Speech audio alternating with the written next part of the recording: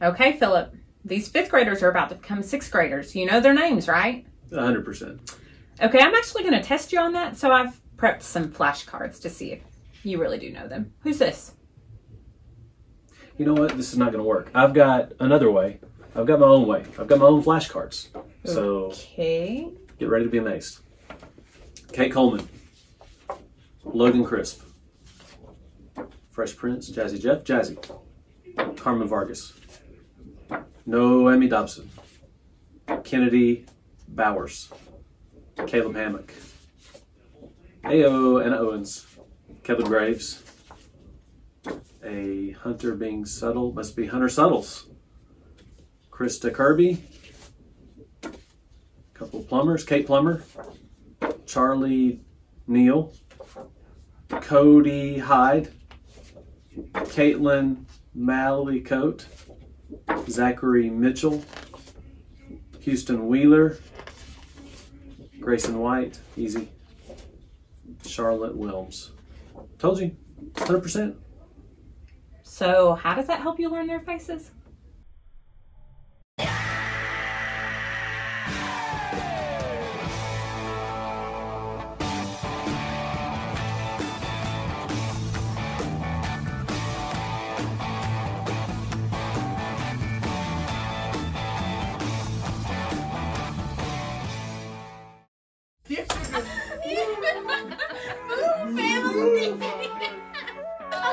All right. I don't know what to do. Hello, family. It's terrible.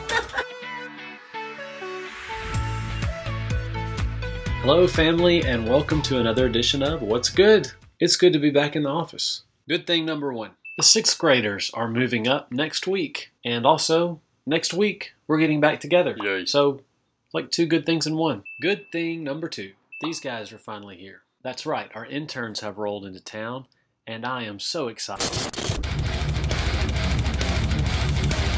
Deuces, losers. It's time for What's Terrible. Let's set one thing straight. Interns are the worst. The worst. The worst. Some of you haven't gotten to meet them yet. I'll spare you the trouble. Chandler Ross. I mean, what kind of name is that? His middle name's probably Joey. Lame. Annabeth Marlin. What can I say except I'm not a Marlin fan. It's probably a toss-up as to whether Annabeth Marlin or the Florida Marlins have more fans. And Jesse Bates. More like Jess E. Bates. Because we must have got this guy some kind of discount. He's the worst. And don't even get me started on CC Spencer. Hey there guys, I'm Cece Spencer and I'm a sophomore at Freed-Hardeman University. I major in Bible and psychology and I'm a lover of all things yellow, coffee, traveling, and Mexican food. No. Good thing number three. We are officially ready to unveil our youth group summer calendar. In fact, right about now, you should be receiving that sent to your phone if you're subscribed to us on Remind. If you're not subscribed on Remind, why not? Tell me, and I'll fix that. Just a few things to cover on the calendar that are interesting. All right, so most of this is pretty self-explanatory, so I won't go over every single detail, but a few things that are worth pointing out. You'll see a lot of things that are familiar to you, like Monday Night Madness, Pray and Play, Soak Up the Sun, but a few things about that that are different. We're having to, in order to be more social distant and all that kind of stuff, we're breaking down a lot of the larger events into smaller events. So Monday Night Madness is only going to be for the high school.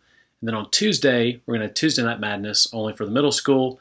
Pray and Play on Monday is going to be for middle school. Pray and Play on Tuesday for the high school. Soak Up the Sun on Monday for the middle school. You guys get the idea. Teen VBS is still on the calendar. Teen VBS will be completely outdoors. We're also going to move it into the evening slot in hopes that us being outdoors, it'll be a little bit cooler. So, Teen VBS, still here. Good thing.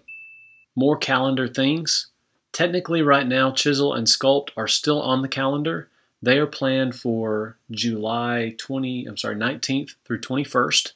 So we're hoping we can still have those. It's just kind of penciled in right now. If conditions improve and if your parents feel good about it, hopefully we'll still get to have Chisel and Sculpt, provided that it's a safe play and a good thing for us to do that. So hopefully Chisel and Sculpt will stay. Yay. 2 new things that I want to tell you about. One of them is TAG. Technically, TAG is not new, but it's been about 5 years since we've done it. TAG stands for Tell About God.